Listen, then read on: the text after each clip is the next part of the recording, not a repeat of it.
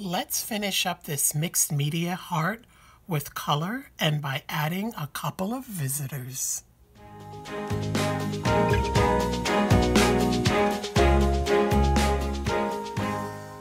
Hi everyone, it's Miriam with a Y.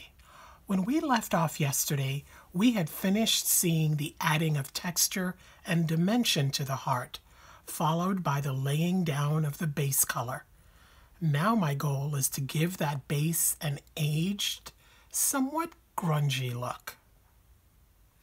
For this, I'm using two darker colors now, honey brown and burnt umber. With a very slightly damp rag, just a little piece of towel, I'm rubbing in the lighter honey brown from the middle out. I just put a drop on the towel and I'm just rubbing it in. I decided that I wanted the periphery to be darker, so I'll use the darker color for the edges.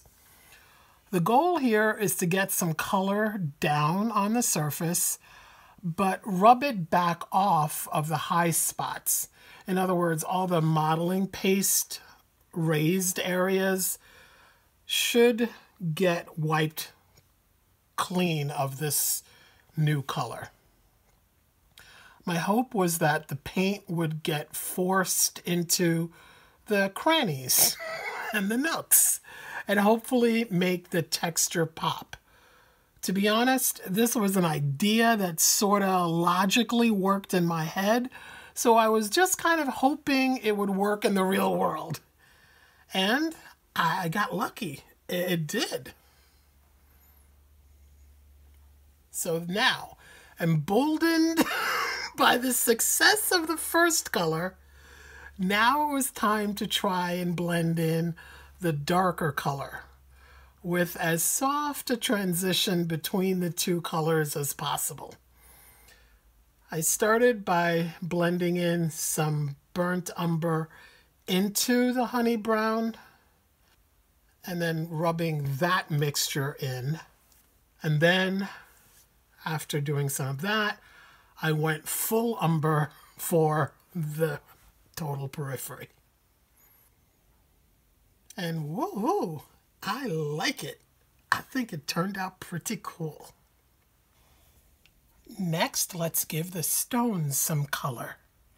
For this, I'm going to use Marabu's Alcohol Ink in the color Cinnamon. Wait, what? Alcohol ink on acrylic paint? Yep, it works pretty nicely. And I particularly like Marabu for this because their colors are lighter and less staining. I added a couple of drops to one of my little silicone cups, and with a small, short-bristled paintbrush, I started to add color to my stones. I chose alcohol inks for a couple of reasons. I love the translucency of the color. It dries pretty much immediately, and on acrylic paint, I can layer the color as needed. So when you add more on top of it, it doesn't bloom, it just gets darker. Every now and then, I added a little red to the cinnamon or a teeny amount of black just for some variety, to keep the stones from being all the same exact color, because that wouldn't happen in the real world. The thing to know about painting with alcohol ink on acrylic is not to work an area too much while the ink is still wet. Let the ink dry if you want to make adjustments. It only takes a few seconds to dry anyway. If you fiddle too much with it while it's wet, the ink will soften the acrylic paint and blend into it. Now, you may want that, but I didn't in this case, so I would let a stone dry before touching it up or adding more color to it. If you feel a color is too dark, you can brush some of it off with some plain isopropyl alcohol. You'll see me do that later. Now for the vine. And guess what? More alcohol ink. I chose agave and olive green. With a very fine round brush, or a liner will work well too, I'm painting in my stems. Now, if you have alcohol markers, it's even easier to do them with those. Just choose whatever tools and whatever shades of green work best for you. Of course, you can use acrylic paint for all of this, but honestly, I think you'll love the effect of the alcohol ink. If you use a more intense ink like Pinata, I suggest thinning it down with alcohol or blending solution so that it doesn't go down too dark. You can always build up the color as needed by adding layers of it. For the leaves now, I've switched back to my angular brush. I start out with a light coat for the full leaf, and then to give them some shading and less of a flat look, I double up on the ink on part of each leaf, the side that I think would be in the shade. Now let me show you a super fun and quick way to add that dimensional quality. For this, you'll need a darker green marker or a liner brush or a thin brush with a darker green ink. What I'm doing is drawing on the edge of the leaf that would be shaded. I'll do that to all the leaves at once. Next, I'll go back to my lighter Marabu ink and I'll start to paint in each leaf.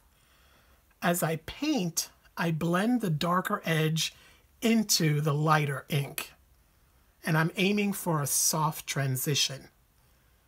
This is so much fun to do, and it gives the painting a really lovely watercolor-like look, I think. What do you think? Tell me in the comments if you like this look.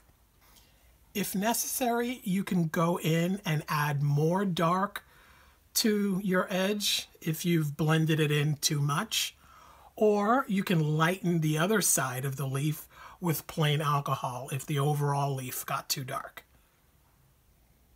If you make a boo-boo at any point, just dab at it with a little alcohol on your brush. So before calling this part done, I'm doing a little cleanup of any ink over spills. And with that, I'd say it's done. But wait, how about we add a little shimmer and extra life to this? I've got these awesome dragonfly chipboard pieces in 2 sizes, and I think a couple could make a nice addition. They need a little color though. Again, regular paint is a fine option, but part of my commitment to you is to introduce you to products you may not know about, or show you other ways to use products you do have. For this, I'm using Nuvo Embellishment Mousse. It's a metallic paste that has shimmer and dimension. It blends beautifully and it dries quickly. You can spread it on straight from the jar or add a little water to it in a palette, for example, to make more of a paint. I want the wings of the dragonfly to shimmer and reflect the light, so I'm blending a little patch of cornflower blue and platinum. Again, just to keep the wings from being a uniform solid color. Now for the bodies. I'm cutting some Post-it notes, and I've left 3 sheets stuck together for added thickness, and I'm using that to mask off the wings. I'm going to take advantage of the mousse's dimensional quality now. It can be a bit crumbly, so working it a bit gets it to be soft and creamy, like lipstick. And once I get it to be nice and soft, I spread it on the bodies. Next, with a bamboo skewer, I'm going to carve lines into the paste to give it the look of segments on the bodies of the dragonflies. It seemed the right thing to do to give them a sense of dimension, given that the background has so much dimension.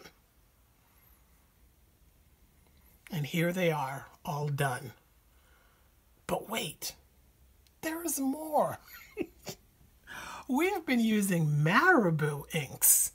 And for those of you familiar with them, you know a little something extra these could get. Yup, rainbow ink. I'm just dropping some on each of the wings. Look at that sizzle. Oh, I love it.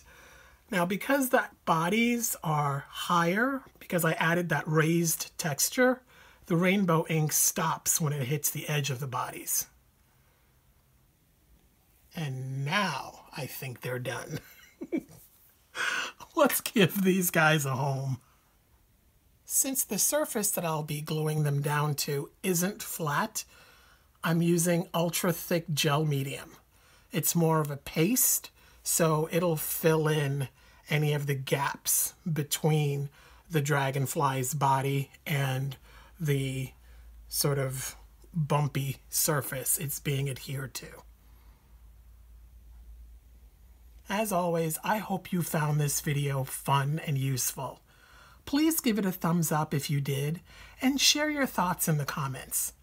Remember that links for everything I used are in the description box. I thank you for your kindness of checking out those links because it really helps me continue to make videos, as does using the other options you'll find in the description box of ways to help my channel. Let me know how you think this turned out. I love hearing from you. May your creative nature shine. See you soon. Bye now.